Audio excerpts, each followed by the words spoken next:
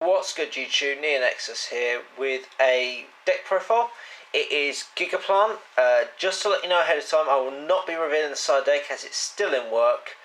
But I have a lot of fun just playing with the main, as just having some casual games, this, that and the other. So I'm going to get straight into it and hope you enjoy watching this as much as I enjoy playing it. So we've got the key part of the deck, double Gigaplant.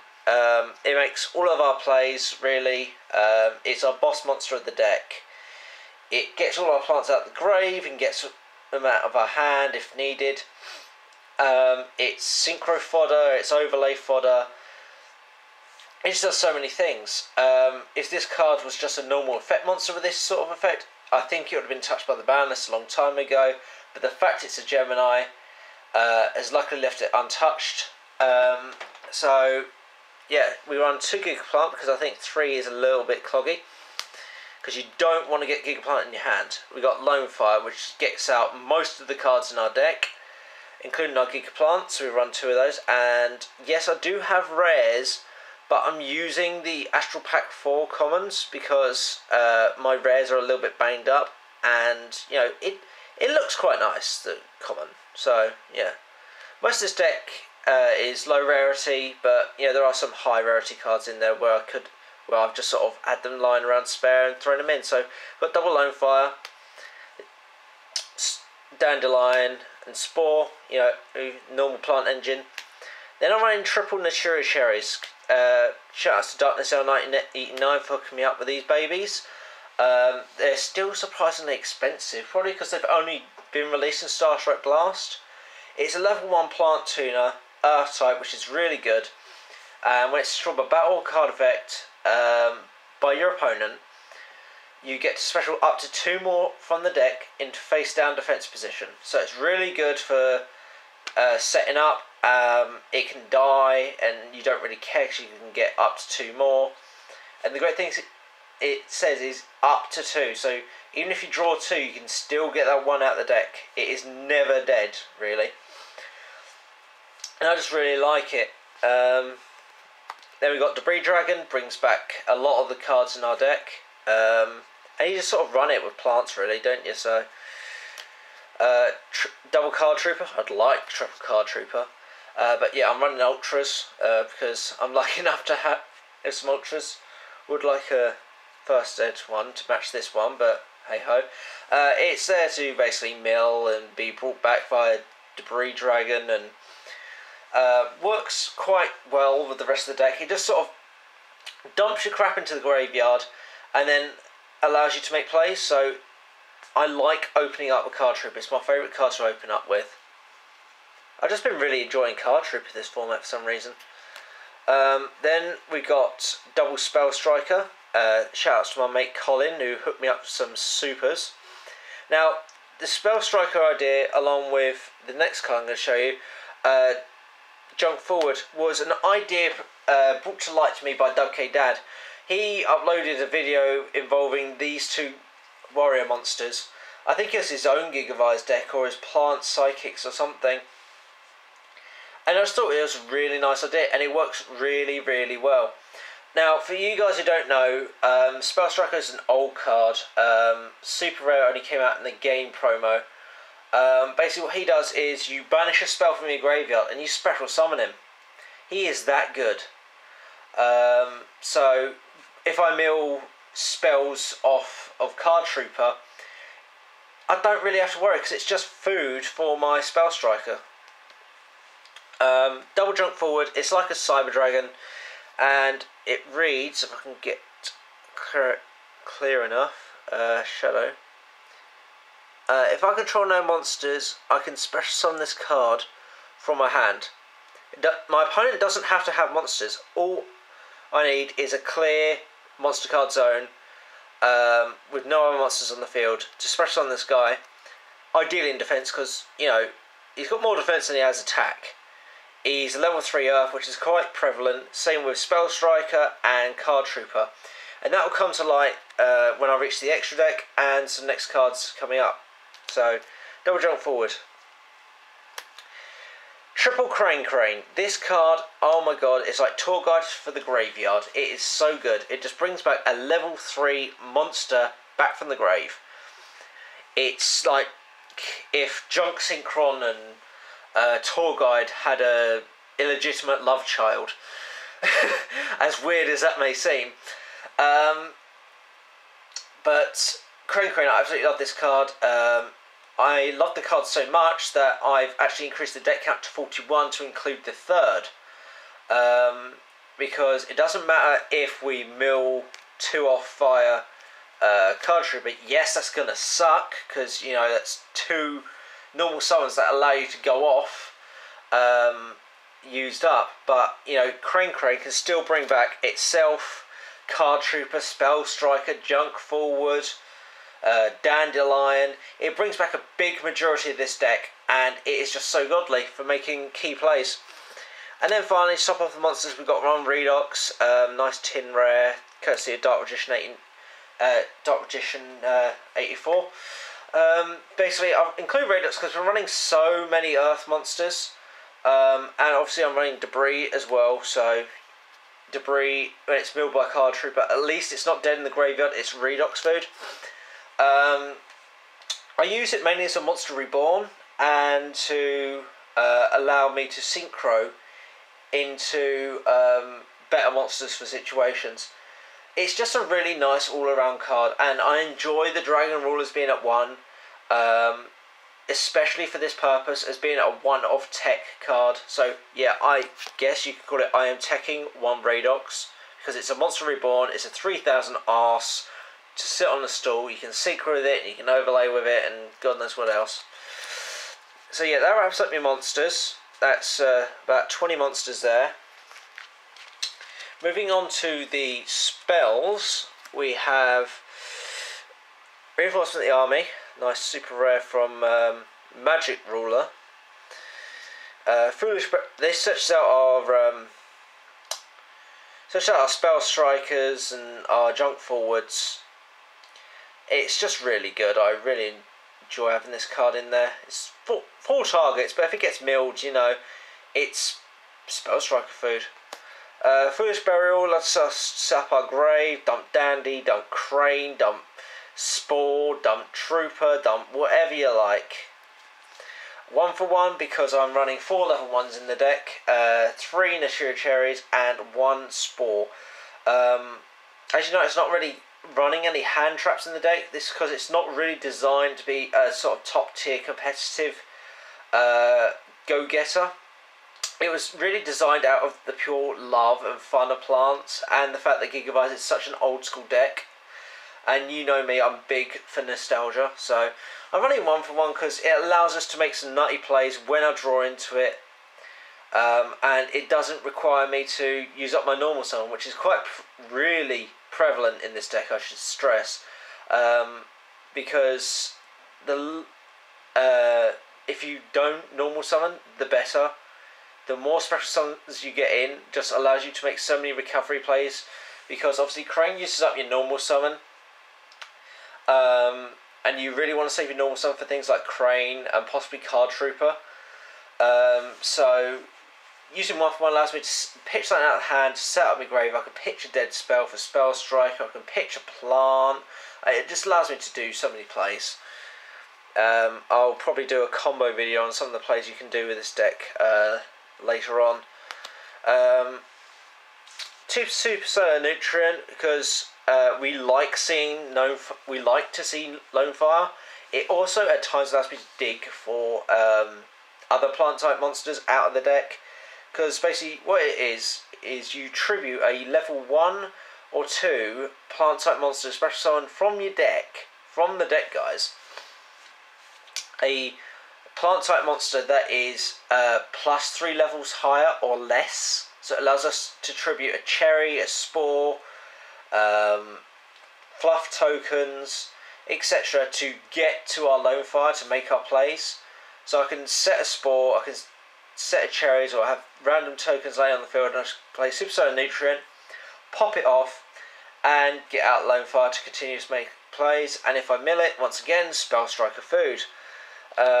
if Lone Fire was to go to 3 as per the ban list, this supposed ban list that I discussed in an earlier video, I'd probably drop one of these, if not both, because Lone Fire will be at 3 and it'll be a lot more consistent to be seen in hand. Then we move on to our equip spells, because as you know, Gigavise plays equip spells because it needs Supervise to get its Gemini effect.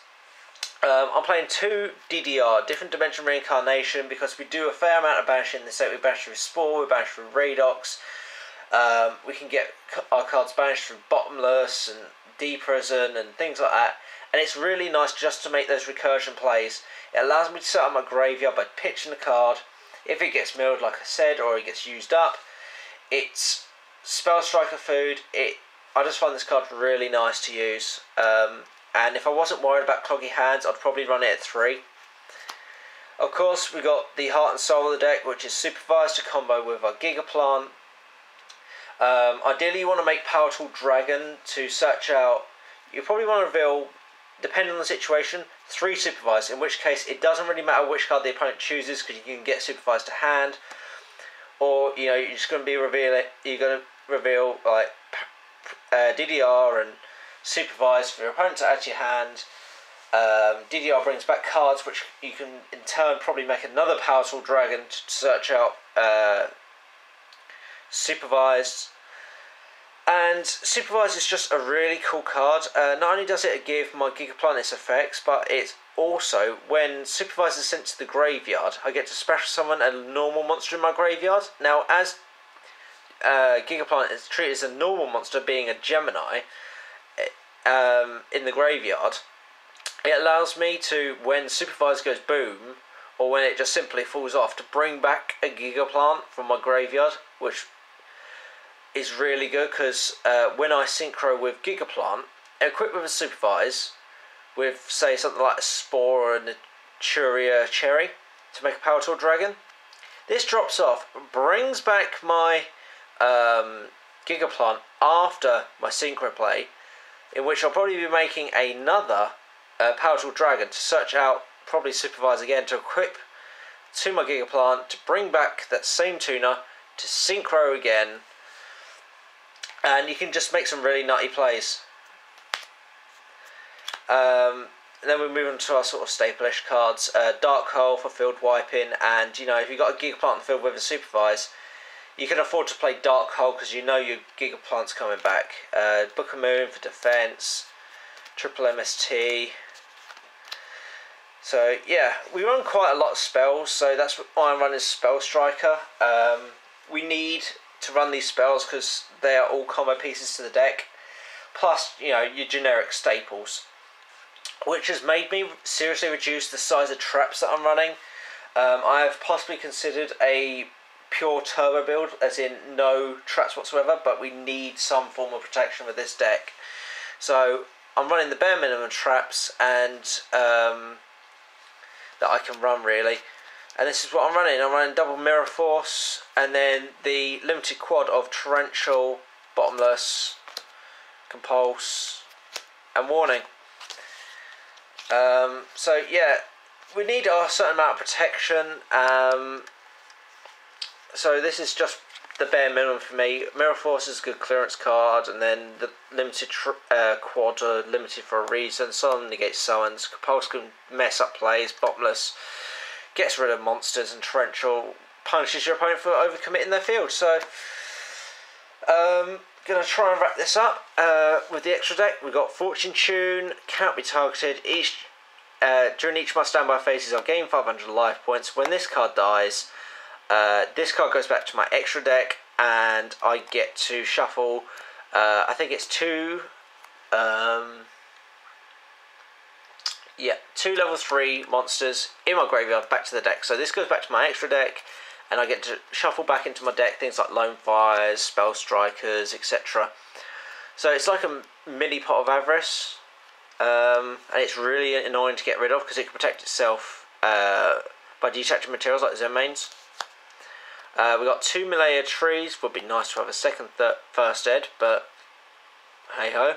Sometimes I wish I was running 3 of this card, but due to extra deck space, it It's quite tricky to plan to get 3 in there.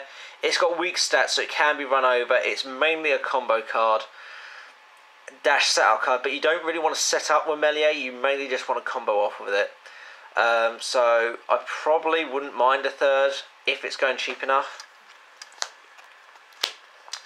Just in case you don't know, melee, you detach material, and you dump a plant from the deck to the grave, or you detach material to special summon a plant type monster from your grave back to the field, but it has to be in defense mode, guys. And it requires 2 level 3 earths. That's why Crane is so good, and brings back all our level 3 earth targets, because it makes our melee.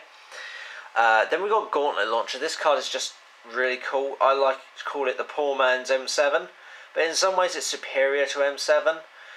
Sure, it's got basic 2400 attack, but it's got nice defense of 2-8, and you can activate its effect twice per turn, or, well, as many times per turn as you like, really, as long as it's got Xyz materials. It takes 2 level 6s, which is like 2 Gigaplants, or Gigaplant and our Synchro level 6 monster. I just find it really nice for clearing threats off the board. Guide Charger, because I'm poor and I do not own Big Eye or Dracosac, so if I get one of those, Gaia Dragon's coming out. But Gaia Dragon can overlay on top of my Gauntlet Launcher, so it's not all too bad. Formula Synchron, because we like to draw cards. Whisper Colossus. I think Scapegoat User talked me into getting this card in the extra deck. It does help because it reduces the opponent's attack points to 0. It has a nice defense of 2-3, and if I can get another monster aboard, it can also clear problematic monsters by reducing the attack to 0 and then get another monster to run over it. TG Hyper Librarian could possibly change for a Catastar, but when I combo off, Librarian adds me hand advantage, and this is something that you can run out of in this deck if you're not careful. Queen of Thorns, I really like this card. Wish it had higher stats, but if it had higher stats, I think it would be a bit too good. Basically, its effect reads as each player must pay 1,000 life points to normal summon or special summon a plant type monster from their hand. To normal summon or special summon a plant type monster, a non-plant type monster from their hand. So if it's not a plant, you're paying £1,000 to summon it. And against things like Evil Swarm and Constellars, it can be really nasty because they're having to pay 2,000 just to get their monsters on the board. So yeah, Queen of Thorns is quite nice. Wish it had higher stats. It's only on 2-2 and 1-8. It's a light plant, which is quite interesting. But I really like this card. It's a nice sort of stun card. But its effects read 1 tuner plus 1 or more non-tuner plant type monsters. So you have to use a plant type monster to synchro into this card. Black Rose Dragon, because we like to nuke the field, and it works with our Debris Dragon. 2 power tools to search out our DDRs and our supervisors, and to overlay and synchro with, and it's probably one of the only decks that you will see power tool being used in, other than, Morphtronics. And then 2 level 8s, Crimson Blader, I like to call him Crimson Bladder, stops me opponent's special summoning high level monsters. When it destroys a monster by battle, sends it to the graveyard. And Scrap Dragon for popping crap off the field. And Star Eater, because Star Eater is a boss. And Debris plus Power Tool, or Debris plus Redox can make this guy. Or even a level 4 Spore plus those level 7 monsters can make this guy. And he can make a lot of pushes. And I have won games because of this guy. So yeah, that's my deck, guys. Let me know what you think.